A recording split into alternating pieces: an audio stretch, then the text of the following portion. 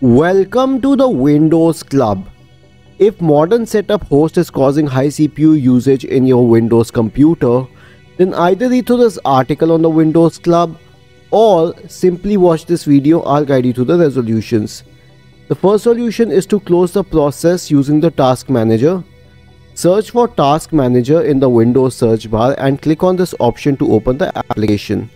After this, scroll through the list to find the modern setup host process and right click on it and select End Task. I don't have the task open, but you would have. The next solution is to disable Windows Update Service temporarily. For this, press the Windows key and the R button together to open the Run window. Type the command services.msc and hit enter to open the Service Manager window. Now in the Service Manager window, scroll down to the Windows Update process, right click on it and select Properties, change the startup type to Disabled and then click on Apply and finally on OK. The next solution would be to clear the contents of the software distribution folder.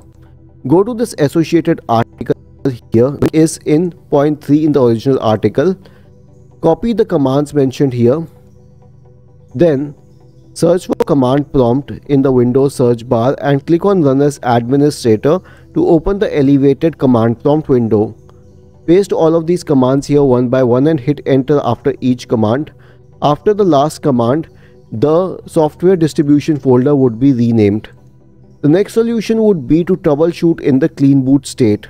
To do so, press the Windows key and the R button together to open the Run window. Type the command msconfig and hit enter. This will open the system configuration window. Go to the Services tab. Check the box associated with Hide all Microsoft services. If any other box is checked, please click on Disable all. Then click on Apply and finally on OK and eventually click on Restart to reboot the system in the clean boot state. Lastly, you can consider running the Windows Update Troubleshooter. Right click on the Start button and select Settings. In the Settings window, go to the System tab on the list on the left hand side. In the right pane, scroll down to Troubleshoot. Now click on Other Troubleshooters. And finally click on Run corresponding to the Windows Update Troubleshooter.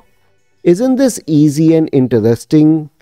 If you have any doubts, please go to the original article on the Windows Club, scroll down to the comment section and write your query. We will surely answer to it. Do not forget to subscribe to the channel. Thank you for watching this video and have a nice day.